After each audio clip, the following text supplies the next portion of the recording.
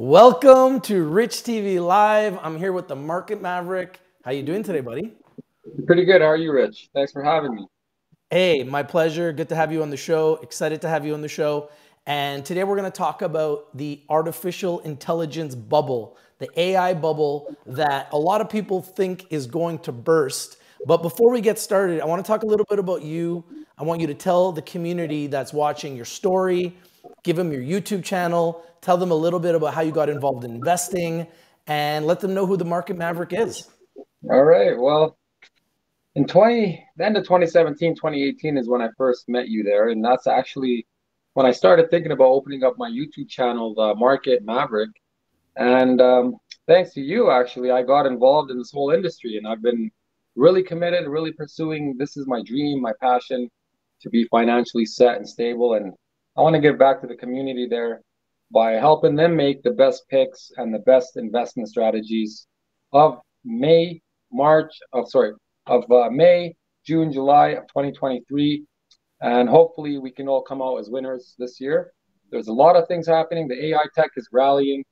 And it reminds me of the dot-com bubble in 2001 there. So let's see what we can give the info. We can give some info to the people here and see what happens in 2023. Well, I think 2023 so far has been a fantastic year.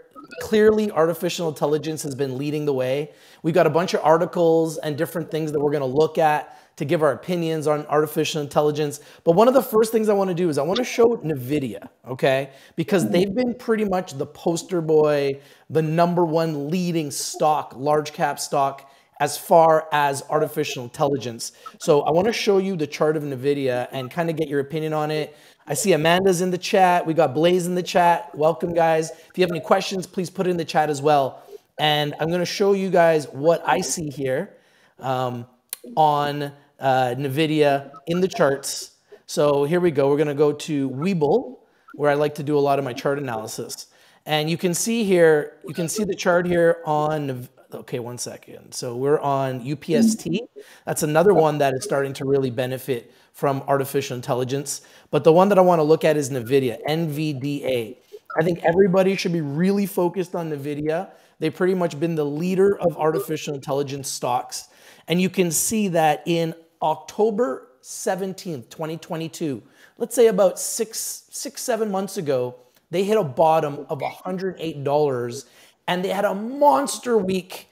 They went up, I think they had their biggest day ever this week after reporting earnings and having guidance saying that they actually beat their earnings estimates and that their guidance was going to be massive for next quarter and for the rest of this year due to an explosion in artificial intelligence and chips. And I mean, you can see this chart here. You can see how it's been extended. I mean, $108 to $389 in a period of 6 months.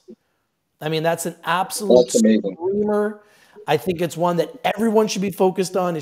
Everyone should be looking at NVIDIA. And I believe that if you're looking at artificial intelligence stocks, you need to start with NVIDIA. What do you think about that? They're saying that Kathy Wood's ARK flagship dumped NVIDIA's shares just before it surged 160%. So, I mean, they're missing out. Bad move on the Kathy Wood there. I believe personally it might keep climbing here as just like the dot-com bubble, they ran out of microchips in 2001 and we had Micron technology skyrocket, and NVIDIA is acting very similar to Micron technology 20 years ago. Well, it's funny. I can show Micron, MU. So Micron symbol is MU, and they actually have had a similar chart. You can see they hit a low of, in September of 26th of last year, $48. They are now at $73. So all of these AI-related companies are now utilizing AI to fuel their stocks. And you can see this across the board. Literally, we can show you pick after pick after pick after pick that have been screaming due to this AI bubble. Now, my question to you is, do you think that AI is a bubble, or do you think that AI is the future? I believe AI is the future. However, with what's happening right now with the debt ceiling, and it could be possible that companies are afraid of the US dollar there might take a hit. So they could be putting their money mainly in the in the sector here, tech, to get away from a possible collapse, actually. If they don't raise that debt ceiling, we're going to see the veterans fund might take a hit first. Maybe stocks and bonds due to the interest rates, and the real estate will come down. A lot of things can happen here, but Warren Buffett, he says the CEOs are lying. At the same time, he's not afraid. He doesn't believe that the US dollar will take a hit there. So a lot of things are happening right now. And what goes up must come down eventually. So I'm always wary. However, I do like to take that chance, and I do like to double up on my money there. So for me, NVIDIA, it's pretty high up there, but I'm liking Marvell. Like in Marvell, there's a lot of potential there as well. A lot of these tech companies are really rallying. It's just like the dot com bubble. I mean, we have a chart there about the dot com bubble and the similarities between the tech rally now. So You talked about I Marvel. would Well, look like at to this show chart. that. I mean, this is absolutely insane. So they had a Yeah, monster week as well. You could see it hit a low of $33 January. And look at this move from 33 to 65.50.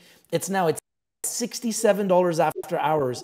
And look at that huge spike that we had last week. Look at this. that's Massive, beautiful. massive spike last week. This huge move up, huge momentum, once again, due to artificial intelligence. People are looking for AI plays. You mentioned Marvel. They are considered an AI play, a pure AI play, and they've been absolutely exploding. So that's another pick that everyone should put on their radar and everyone should put on their watch list. And I believe that this momentum will most likely continue. I do believe this is a bubble. I Definitely. do believe this bubble will burst like we've seen with all bubbles. We saw it in the EV stocks. We saw it in crypto stocks. I believe we will see it in artificial intelligence stocks. I just don't think we're going to see it yet. I think that it's going Yeah. to go much higher first before we see the bubble burst. What do you think? You think this bubble is about to burst now? Or do you think it's going to You run its know, course, maybe last all year? I mean, most likely it should go until July. I mean, until at least the second half. We need to see the balance sheets of the Federal Reserve. That'll come in the next month and a half here. We need to see what's going on in the private sector. I'm looking at NVIDIA and Marvel's charts here. Now, a long time ago, I learned every gap must be filled, and I'm seeing some very big gaps on NVIDIA from the price of $320, and the gap extends to 367. So there's a big after purchase there, and every gap needs to be filled on the market. So I always I always get wary. I don't want to take too big of chances. So if I was to invest in any of these, I would probably go about half of my money. I wouldn't go full in. I would wait for a little bit crash there, and then I would get in after consolidating Well, one just of to the make things that sure. worries me is that the RSI is at 85, and typically when you're over 70 on the RSI, you're in the sell zone. So people are buying Mhm. Nvidia right now, and it's technically in a sell zone. So that's like a no-go for me, but it doesn't matter because Yeah, money is pouring into Nvidia regardless because people yeah, want to ride the momentum, and people would rather buy something too high than miss altogether. I've noticed this. It's been a mm, trend in the markets. I don't know why it's like that, but people would rather buy at the top as opposed to missing something altogether. And I feel like Nvidia right yeah. now is at a crazy bubble point. I'm not saying it can't go higher. It could probably go higher. I just don't think it would be something that I'd be interested in buying, knowing that it's up like hundreds of percent in the last 6 months. I'm not going to be the guy to buy it.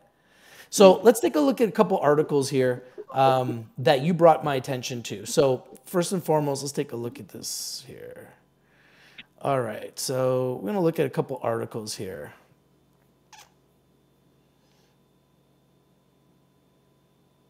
Here we go.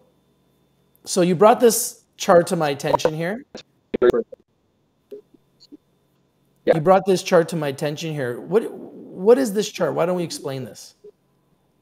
So back in 1995, you could see the comparison between 2016 and 1995, the dot-com bubble and the current tech bubble. Now, the current tech bubble is obviously bigger due to the amounts of money they printed, about, I think, $20 trillion within the last 3 years. and we are seeing inflation through the roof. Now, I believe it is definitely a bubble. You can see the dot-com bubble in the year 2000. It spiked 700% plus, and then it went all the way back down to 150%. So I'm gonna agree that there is a lot of similarities here. Now you can see it chart by chart. You can see it every year. It's very similar. So I believe you're 100% right, Rich. There's definitely a bubble. When is it going to collapse? Now, if we're going off this chart, if the bubble is going to pop, I would say in the year 2023, 2024, the end of 2023. And that's why I said in the second half of this year, we're going to see a lot of different changes. There's a lot of political turmoil in the currency sector, I believe. And we've got SWIFT banning countries worldwide. And this is going to have a great effect on the dollar, which is also going to have a great effect on the bubble that we're currently experiencing here. Unrealistic high stock evaluations. I mean, the similarities, if you were to scroll down a bit, they get more in detail about the similarities here. Now, the bubble formation developed during a bull run, bull market, and low interest rate environment. Sorry, I gotta plug this in here. Excuse me one second.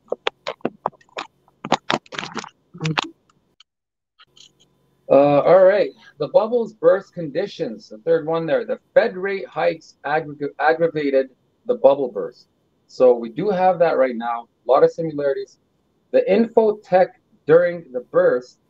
Now, infotech fell 9% in January 2022. Um, in the year 2001, during the dot-com bubble, it fell about 60%. So we're only about 20% through until we start acting the similarities as a dot-com bubble. So we do have a little bit of time, I believe, before anything is actually going to show on the balance sheets of the Federal Reserve. And Janet Yellen, actually, she's been talking about June 5th would be the last day that they raise the debt ceiling. So if it doesn't happen by then, could be a last call there. But do you believe that there will ever really truly be a default on the debt ceiling when all they got to do is come up with a number, make an agreement, and then print more money? You know, this is the first time in history, Rich, where the United States can't print their own money to pay their own debts. Now, what happens if, I mean, it's very possible. They call this a dirty default. We've had money defaults in the US dollar, but this is a dirty default where stocks, bonds, real estate, and then the currency could all take a hit back to back. And it happens pretty quickly. Now, since SWIFT banned Russia, it left them with the reserves of the US dollar. I don't like to talk political, but sometimes you have to. And now, if Russia was to sell those US dollars, that would force the central banks to have a reverse repo and pull in cash from commercial banks, freezing our assets in order for them to pay back the Fed. That's a reverse repo, which is another term for a dirty default. And it's possible we could see this. It's very possible. However, if it was to happen, they do have Swift integration into the new ISO 20022. Now, at the beginning of ISO 20022, Bitcoin was not compatible. But as of now, Bitcoin is compatible with ISO 20022. And we're seeing these BRC20 coins pop up, similar to Ethereum's ERC20. And they all began in March. And just before Bitcoin has its upgrade, we're seeing a lot of new contracts that are being available, new meme coins, which can actually represent companies in the future. To me, it's just a name. So a lot of things are happening at the same time. The stock market's rallying while Bitcoin's getting an upgrade, and Ethereum, and the whole crypto space is actually moving forward with the stocks. So I see some big changes happening this year. The fact that Swift is upgrading their financial system into a blockchain network, we could see a full-on adoption by the Federal Reserve, which they said single-day adoption by July. So Amanda's saying everything's that got to in be done. 2011, they came within 3 days of doing a default. So this has happened before. They seem to enjoy the show. You know what I mean? They enjoy the Yeah, show. They like putting on a show. Oh, there's a default gonna happen. Oh, is the default gonna happen? We know there's not gonna be a default, okay? yeah, There's literally zero chance of a default. If a default happens, it will prove that the administration, the Biden administration, is completely incompetent. So Yeah. why would the administration, going into an election year, allow themselves to look incompetent? This is not going to happen. There will not be a default. Okay, You I'm know, calling it you're right now. I'm putting my name on it publicly. There will not be a default.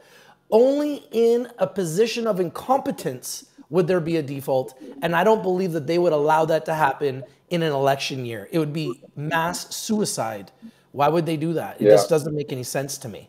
You So I know, don't see a default happening. I've never seen a default happening. And I believe that they are making it close to the deadline for posturing, for drama, for excitement, for entertainment, for volatility in the markets, to keep people watching, to keep people yeah. engaged, to keep people looking. Otherwise, what else are people going to be focused on? You know, you sound exactly like Warren Buffett. Today, you guys can search this up. Warren Buffett slammed the last debt ceiling crisis as a stupid waste of time and called for the government's borrowing limit to be removed. He said that about the 2011 standoff there. Now, Warren Buffett says he doesn't expect the debt ceiling to be the result of the U.S. government default. He says he's warned that not raising the debt ceiling might be Congress's most idiotic move ever, and he's not worried because he doesn't believe the U.S. government will put their own currency under turmoil as well. Yeah, So why I would they do that? I mean, they're I already under did enough think about turmoil. They're already having enough problems. China is now no longer using US dollars for transactions for like oil and other transactions. Same thing with Russia, same thing with Iran, same thing with many other countries yeah. that are looking to move away from the US dollar. Why would they go and throw more fuel on the fire by defaulting on their own debt ceiling that they've created? You know, I do have an answer for this. I'm just not sure if everybody's ready for it. So, based on my research, if the United States kicked Russia out of SWIFT, now we all know China's aiming for world reserve currency status, and their yuan is doing a lot better. And they're already on track for a digital yuan, which they're already using with Saudi Arabia's Aramco. Now, if the United States, let's say, oh, I don't know what happened there. Oh, did you open that? Yeah, keep going. Oh, I'm just sorry. putting something else on the screen now. If the United States, let's say, I call it two birds with one stone. The fact that they kicked Russia out of SWIFT leaves Russia with the only reserves of US dollar. Now, as we get closer to the debt ceiling and China's expanding their currency all over the world, their digital yuan, they are ahead of the US in blockchain. So they are creating their own alternative to SWIFT with the BRICS. Now, if this was to happen, China could very well see world reserve currency status unless something is done. Now, according to my research, I don't like to mention this, but